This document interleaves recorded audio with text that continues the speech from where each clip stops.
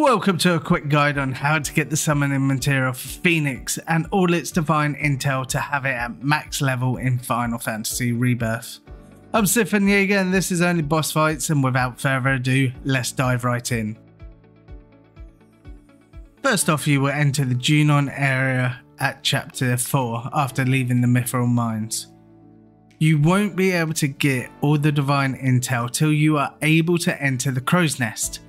To be able to enter the Crow's Nest, you will need to do the When Words Won't Do side mission in Lower Junon from Rhonda. So we are going to explain this as if this has been done. The first Phoenix Sanctuary will appear on your map after activating the first Remnant Wave Tower, which is northwest of Gabe's Chocobo Ranch. This will show on your map north of the Chocobo Farm. Now you will need to catch the Chocobo of the area, which can climb up the rock faces that have graffiti on it first. As you head to the north, climb up the cliff and head straight forward. Climb another cliff and you will find Phoenix Sanctuary Alpha. As with the previous Titan Divine Intels, you will have the same minigame to complete to receive it.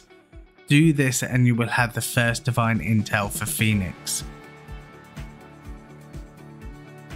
The second Phoenix Sanctuary will appear on your map after activating the fourth Activation Intel Remnant Wave Tower, which is the easternmost tower and is northwest of the cove with all the shipwrecks in. Follow the path northeast and you will find another Chocobo stop.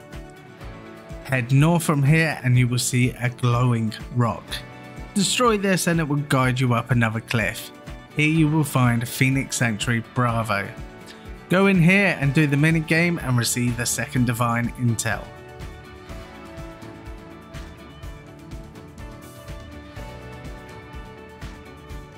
The last Phoenix Sanctuary will appear on your map after activating the fifth Activation Intel Remnant Wave Tower, which is the most southwest of the towers in Junon. This is east of the Shipwreck Cove and you can take the path straight down from the 4th Remnant Wave Tower. Now this one is if you leave the Crow's Nest camp by the south entrance, you will find a glowing rock. Destroy this and it will lead you round east along the coast and into a cave to Phoenix Sanctuary Gamma. Do the minigame and receive the third and final Divine Intel.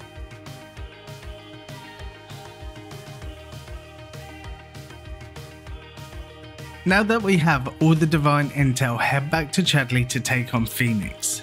The Phoenix is impervious while the creature it spawns are alive, so you will have to take out all the fiends that it's spawning using their weaknesses. Once they are defeated, the Phoenix will be pressured. I recommend using Barrett because his level 2 focus shot can add half to its staggered metered when pressured, and has the best weapon against Phoenix because it's resistance to melee attacks. Also, do not use fire damage because the Phoenix will absorb it and will heal it.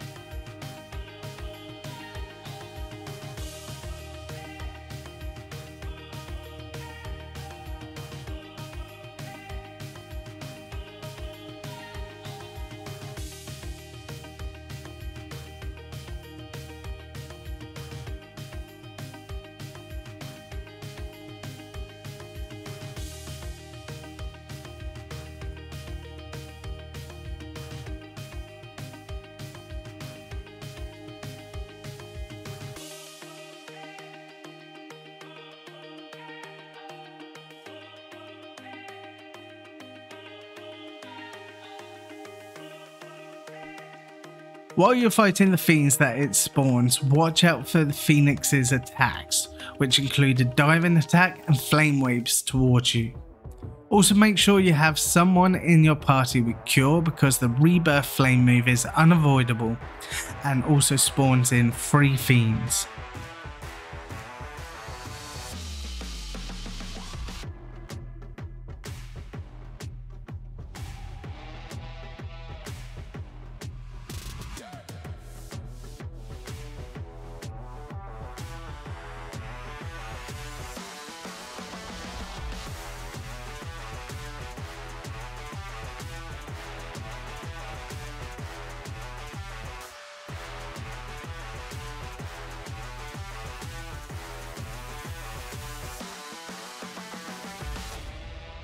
After this, the Phoenix can do Crimson Emission and cover part of the arena in flames, causing massive damage and taking out a team member if not careful. I recommend keeping Barrett alive and just firing as much of his weapon arsenal till he's down.